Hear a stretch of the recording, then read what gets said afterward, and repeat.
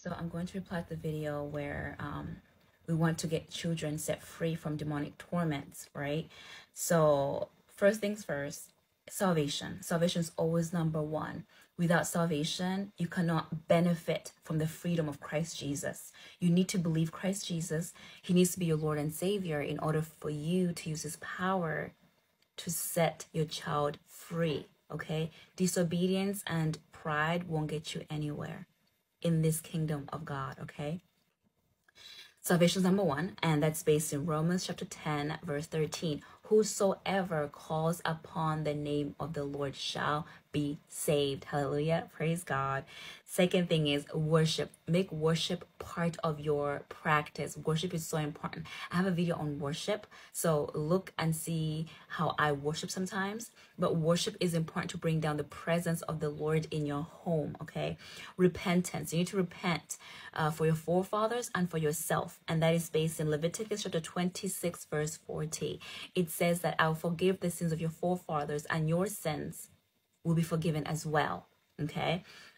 Third thing is renouncing. Renounce every practice that you did. Occultic practices, practice of worshiping idol, ancestral worship, all of that. Renounce it. You have to say, I renounce ancestral worship. I renounce idol worship. I renounce occultic practices. Be specific. Write a list down and renounce it all in the name of Jesus. That is based in Deuteronomy chapter 12, verse 28.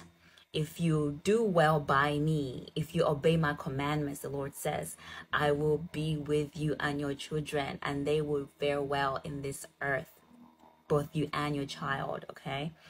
So then anoint. Anointing is so important. So you go ahead and anoint your child according to Exodus chapter 40, verse 9. And it states, I'm going to read that one for you.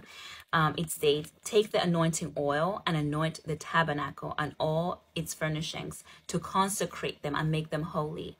So tabernacle in this way, we are temples of the Holy Spirit. Your child is a temple of the Holy Spirit. They're under your authority. So anoint Jimmy and say, Jimmy is consecrated and holy to God. Anoint them.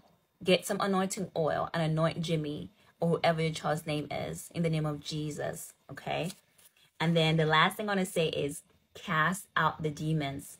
I command every familiar spirit that is tormenting my child. I bind you, according to Matthew 18:18, which says, whatever you bind on earth shall be bound in heaven. Whatever you loose on earth shall be loosened in heaven. I bind you. I send you into the pit in the name of Jesus. I loosen my child in